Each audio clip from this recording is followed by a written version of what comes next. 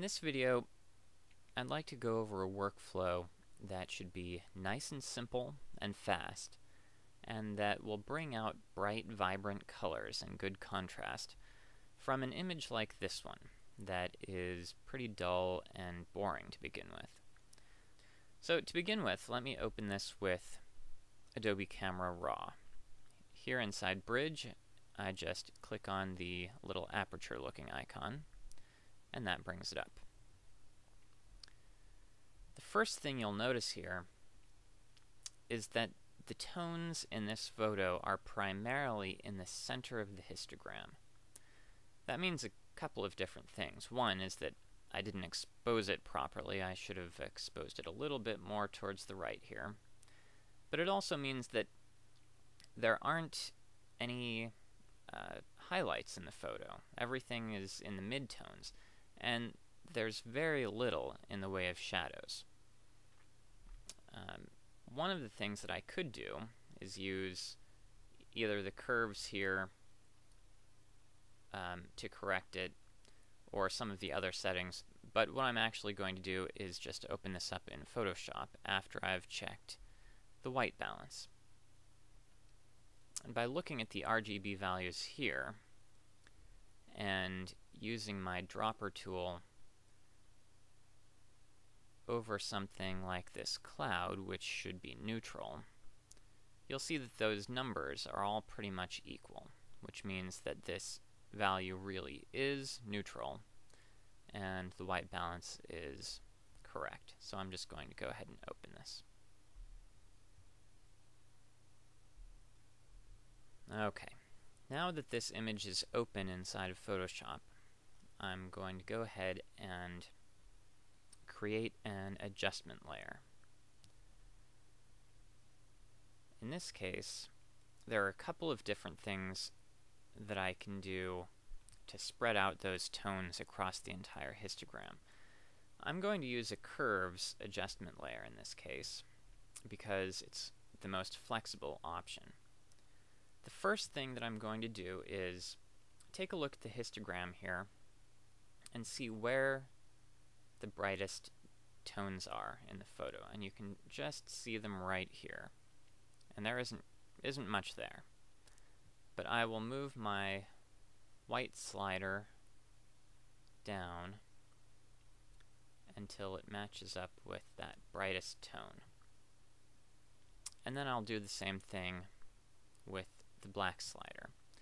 Here I can actually see that there's some shadow detail right in here, but I'm going to clip that because it's not a significant amount of data. There, I think that looks okay, and I can come back and change this layer later. Because this is an adjustment layer, I'm not making permanent changes.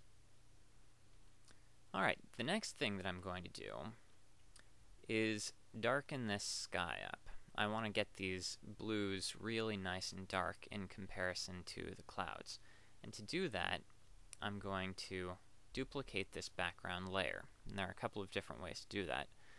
In this case, I'm just going to drag it onto the new layer icon. I could also have pressed Ctrl-J. Now, to get these tones darker, I'm going to change the blending mode for this new layer to multiply.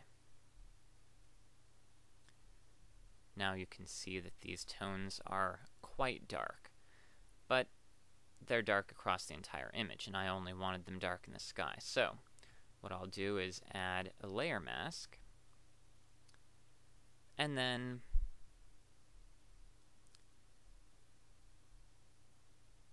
I'm going to use my gradient tool, starting with black and going to white on the layer mask to mask off this portion of the image. And there you can see the black area masks the bottom part of this image from affecting the layer below it. Now, of course, this is too dark, but I can make that look better by lowering the opacity. And I'll bring that down to 45, 46%. That looks about right to me. With these whites multiplied, though, what I'm going to do is come back up here to my curves adjustment layer and make some changes here to increase the contrast. I'm going to raise up the bright side and then just lower down the dark end a little bit. And at this point you can see already that the sky is nice and contrasty.